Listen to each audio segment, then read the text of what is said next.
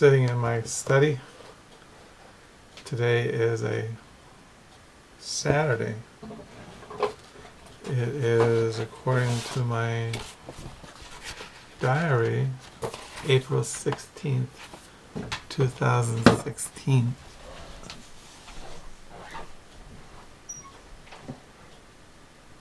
Thought I closed the door so my wife won't think I'm nuts here talking to myself. She knows I talk to myself. So yeah, I'm sitting in my study and I'm reading tonight. It's going on at 8 o'clock. I'm reading a book I mentioned in my last video, I think. Jesus Have I Loved But Paul?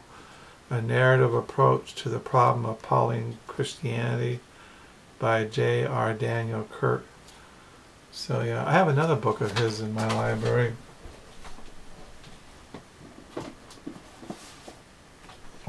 I have his book here by J.R. Daniel Kirk, Unlocking Romans, Resurrection, and the Justification of God. So yeah, I'm sitting here reading that. Today I volunteered at the local library used bookstore, and I brought home 2 books, which I'll show maybe next week when I go to thrift stores. I'll probably collect some books. But what I read at the Book Nook today, the used bookstore, as I was reading my new commentary on Romans by Richard Longnecker. This is the New International Greek Commentary on Romans. Romans is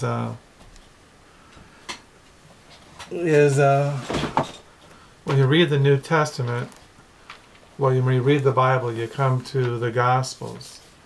You have Matthew, Mark, Luke, and John. And when you then you have, after John, you have the Acts, what it's called, the Acts of the Apostles, or it's called the Acts of the Apostles, which is the history of the church after the death and resurrection, exaltation of Jesus Christ.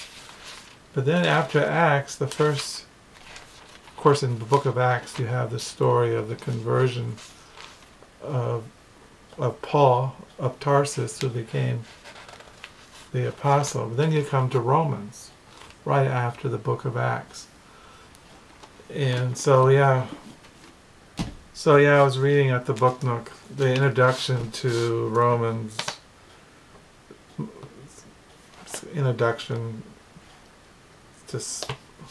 so yeah, I was reading that. I have other commentaries in here in my study on Romans. Like I have this one on Romans by Charles H. Talbert. I have this one on Romans in my study, and then I have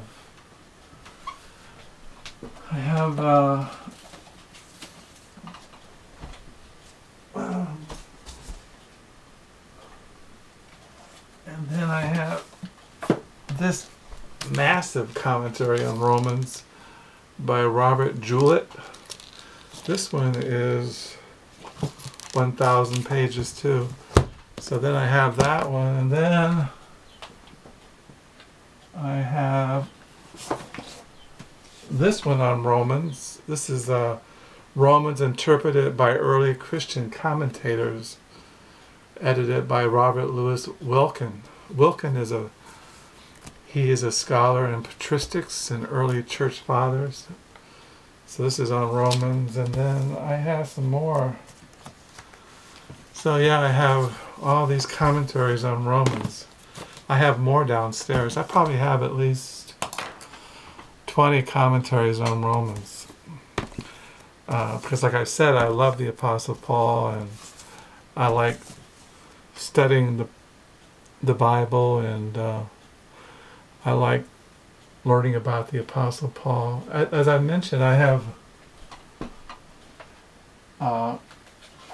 like this book, The Apostle Paul, His Life and Theology by LJ Chanel. And I have, like this book, Paul, the Apostle of God's Glory in Christ, a Pauline Theology. And so I have all kinds of stuff from Paul. Arizona postcard. So yes, that's what I've been reading. And yesterday I think I read that new book I had on Paris Vagabond. I think I was reading that yesterday. Let me see. Yesterday I think I read Paris Vagabond, that new book. Yeah. Also, I read yesterday The Apostle Paul and the Christian Life, edited by Scott McKnight and Joseph B. Mayella. So yeah, I got tons to read. I don't know what I'll find at the thrift stores next week, but I always find something. So that's what I read today, and can't go wrong reading on Pauline theology and the Apostle Paul and Epistle to the Romans. You read commentaries on the Epistle of Romans, it causes you to slow down and to meditate and to ponder what you're reading. And so that's why I read commentaries. I mean, I've read them, like I said, I studied Romans in Bible college. I studied Romans when I was in seminary. I preached through sections of Romans. I've read Romans commentaries for many years. Now I'm reading another one. But, the Word of God is inexhaustible. You can always learn new things. And plus, reading a commentary is a state of contemplation and meditation. It's causing you to slow down and to focus on the text instead of just speed reading, that you focus on something for a long period of time. And that's why I read commentaries. So that's what I'm reading this Saturday evening, and I see you next time. Bye.